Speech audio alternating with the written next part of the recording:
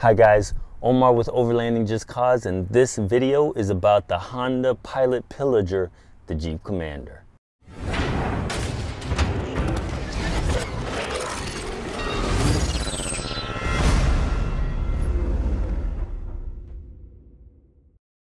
In this video, I am finally going to hardwire the Wolfbox DashCam that I got about 4 months ago.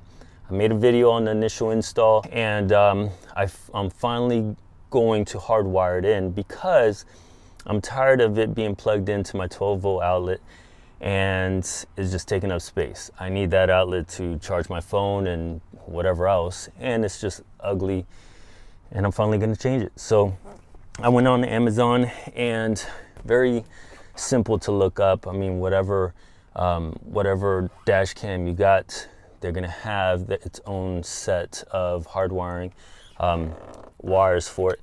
And this one comes, this is where I plug it into the actual Wolfbox. It comes with a long cord, and I have 2 fuses plus a ground. So the red and yellow wire need to each go in its own fuse, and they need to be different. So the yellow wire is a B plus or a constant wire, which means I need to find a fuse that always has power even when the Jeep is turned off. And then the red wire is the ACC wire, and that means I need to find a fuse that turns off when the engine turns off, when the Jeep is off. And only comes on when the engine comes on. So for that, I got a circuit tester, which means the other side of this is it's grounded, and I'm gonna start sticking this into slots. If the Jeep is turned off, which it is, and this light comes on when I shoved it into one of the fuse box slots, then that means that it has constant current. If I stick it in when the Jeep's off and the light doesn't come off, well, it means one of 2 things. It's not constant, or it's a messed up fuse. So if I turn it on, it doesn't come on, that's a good sign. Then I turn the engine on, or at least the power on to the vehicle, and then try that same one again. That time I should see light because the engine is on. And that means that it's not constant, and that's where I would be putting the red wire. All right. So first things first is let's start to testing. One thing I had to do was go online and check what fuses are spares and what needs to go where, because if you notice, these fuses right here are blue, which means they're 20 amp fuses. So, or excuse me, 15 amp fuses. So that means I need to find a slot that will take these. The Commander has 3 fuse boxes, 2 in the engine bay and 1 underneath the dashboard inside on the driver's side. I would love to stick this underneath the dashboard, keep it inside the box right here. What I don't want to have to do is run this through the firewall and into the fuse boxes that are in the engine bay. Number one, it's hard to find a grommet sticking this without damaging these fuses or these connections right here. And number 2, I don't want to make another hole if I can't find a grommet. So let's hope that I can find one inside right here underneath the dashboard. Come on. And as you can see, those are the fuses. I had to look online for the fuse layouts for the Commander because I don't have an owner's manual. It didn't come with my Commander when I bought it. So I had to kind of look up what is what. Definitely don't want to take anything out. That's important. If I did have to take something out to replace, to put these connections in, then it would be something that I don't use or don't need. Obviously stuff like airbags and stuff for the engine, for the ignition, I definitely want to keep in there.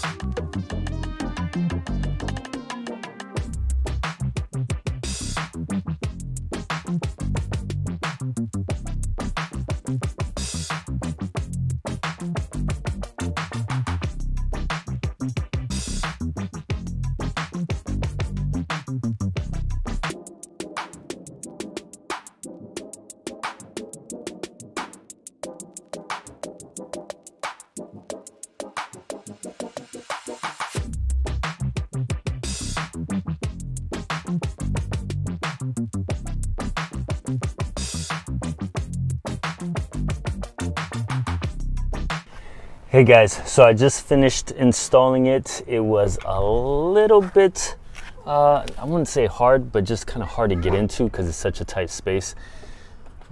The hard part was trying to get the camera in there to show you what I was doing while I was doing it. That didn't happen because it was just too tight of a space. So let me show you. So you have to go through underneath, all right? Now I could pop this down, right?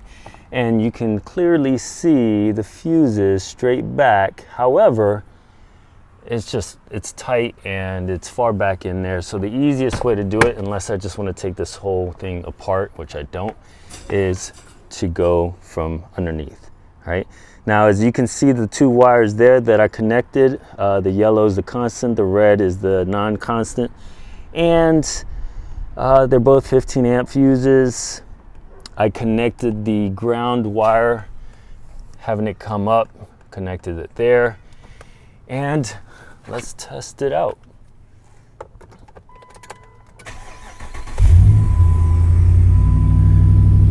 Come on, baby.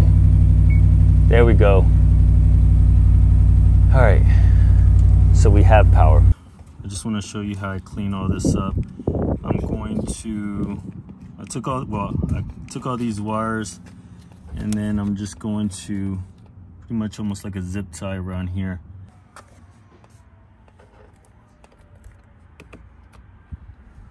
All right guys, so we have power, that's great. Now the only thing left to do is just to put all the plastic back on, hide the wires just like I did the ones before, and that's it, just a cleanup. That's it guys, I hope you enjoyed the video. If you have any questions, please leave them in the comments, and I will see you guys on next week's video. Take care.